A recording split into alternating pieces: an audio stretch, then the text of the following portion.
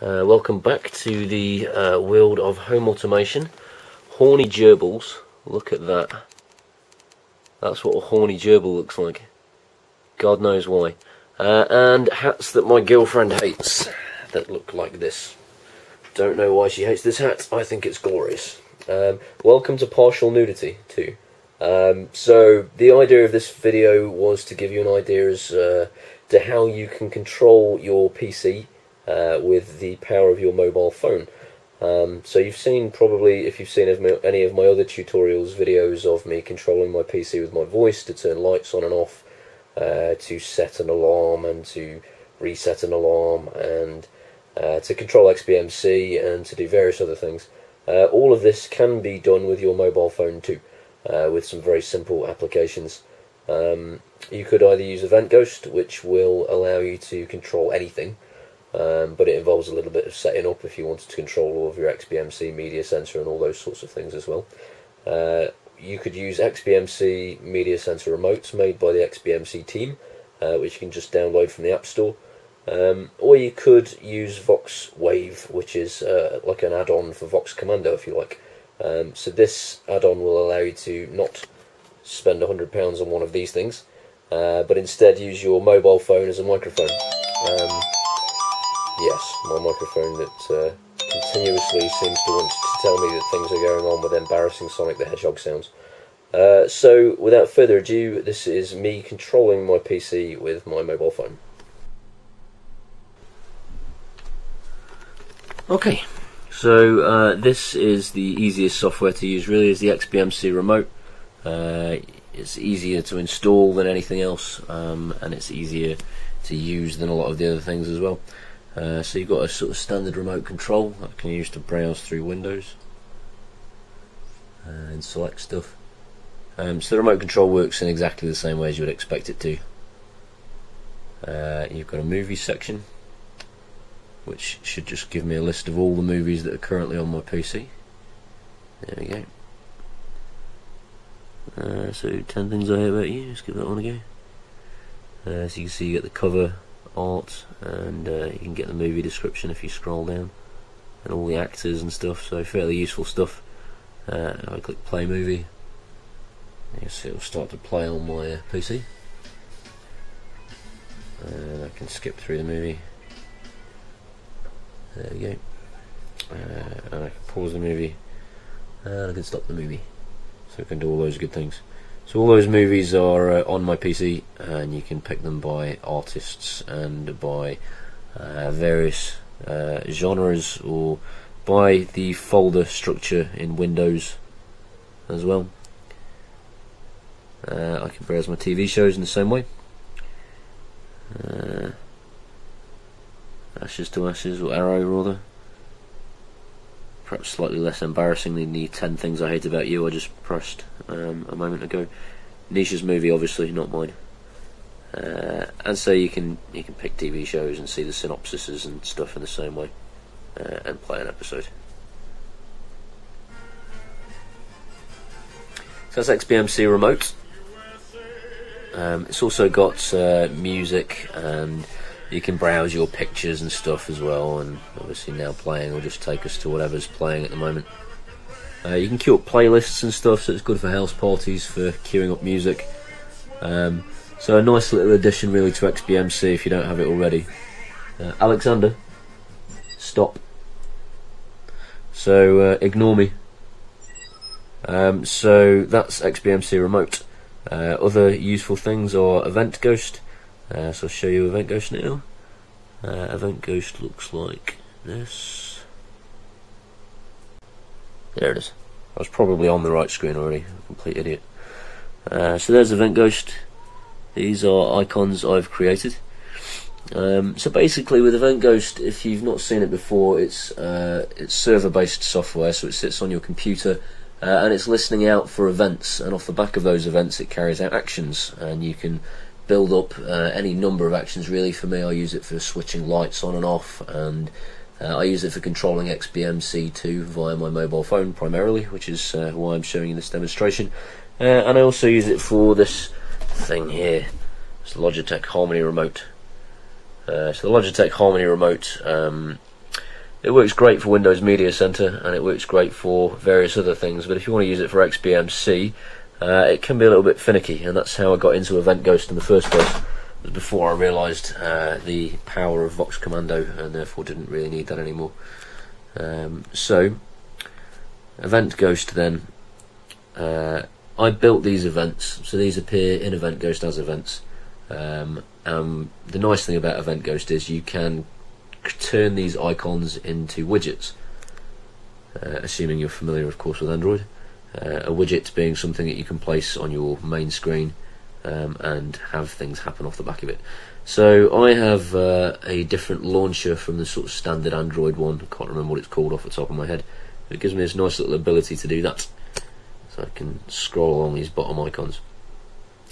So rather than just having my phone and my messages and that sort of thing, I can move over to these icons that are from Eventghost, and they are volume up, volume down, pause, and backwards and forwards. I've also got turn all my lights off, turn the side lights on, play a waterfall sound. You'll notice Vox Commando continuously listening to me. Shows just how well it works. Watch NBA TV, and switch the projector off. These things are created solely really for the purpose of me being able to control things whilst Nisha's asleep. Nisha works as a midwife, and so she does a lot of shift work. She can sleep through pretty much anything except for me nattering away to the computer. So I tend to watch a lot of TV while she's asleep, and so therefore I need control over these functions really, ideally. So without further ado, I say that a lot. Alexander, play movie 10 Things I Hate About You. Playing movie 10 Things I Hate About You. So obviously I'd use XBMC remotes to pick that if Nisha was asleep. Ignore me. I'll show you I can turn the volume up. So that's the PC volume rather than XBMC's volume. Turn the volume back down. I can pause the movie and resume the movie. I can bounce the movie forwards.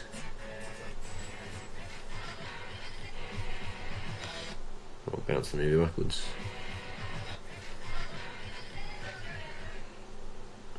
Or I can switch all the lights off in my bedroom. And then switch the side lights on. So all done with these two buttons here. Switch the main lights on. Engaging. Dim the main lights. Adjusting the main light. So then I've got the waterfall sounds. So you can see that's now launching the waterfall in XBMC. So I tend to use that when I can hear a noise outside that hasn't woken Nisha up but is causing me to suffer. I'll play the waterfall sounds so that I can get back to sleep. There are annoying children outside my house right now as I speak that if I was trying to sleep I would be drowning out right now. My gerbils are literally humping each other. They're both female, so that's quite hilarious. Okay, I'm not going to video the gerbils having sex. I'm sure that's against some kind of YouTube law. So that's the waterfall you can hear. Let's stop that. And then NBA TV. If you've seen one of my previous videos, it was me controlling mouse and keyboard in Eventghost. This triggers that. So, tuning into NBA TV. And he says NBA TV because I am still yet to correct his voice for that particular phrase. And also this needs repairing. For some reason they changed something and the mouse now doesn't go to quite the right place, but there we go, that's working. So I tend to use that every morning, but if I ever wanted to watch it while Nisha was asleep, this would be the only way really of doing it without picking up the mouse and keyboard. Alexander, stop. Switch back to XBMC. I can't believe it. I am going to have to show you. Switch the main lights on. Go.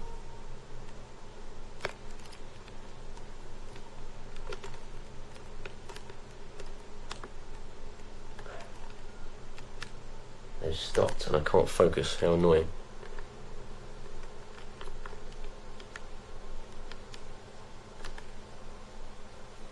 Okay.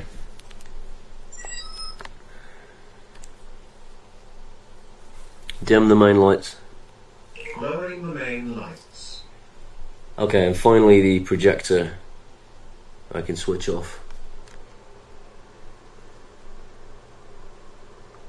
Or back on again.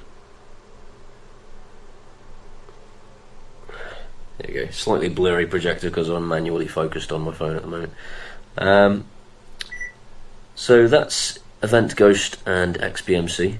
The final one is Vox Wave, which is really handy because it can help you not have to trail cables all over your house if you intend to have home automation around your house, and it can help you not spend £100 on a microphone like I did.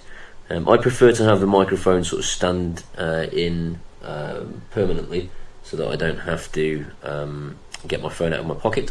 But this is a handy addition if you, like I say, have a bigger house and you want to be able to control things in other rooms. So I can do things like, well, I can do anything that I can do in Vox Commando, really. So, play movie 10 Things I Hate About You. Playing movie 10 Things I Hate About You. There we go.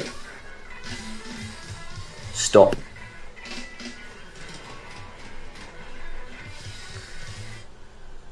So slightly delayed across the network. It isn't normally, it's usually fairly instantaneous, but it's not so delayed that I think you'd be particularly bothered.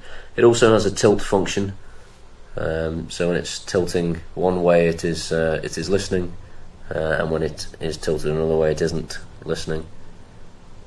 I'm not entirely sure that's working right now. There we go. Clever stuff from the genius that brought you Vox Commando. Brilliant. So when I get a bigger house I will probably make more use of that, but again, not difficult to set up. I should give you a tutorial shortly on how to set up Eventghost to receive events from your phone. That's all for now. Thank you very much for joining me. Please subscribe if you haven't already. Like me, comment me, do all those things that YouTube people say you should do. Thank you very much. Bye bye.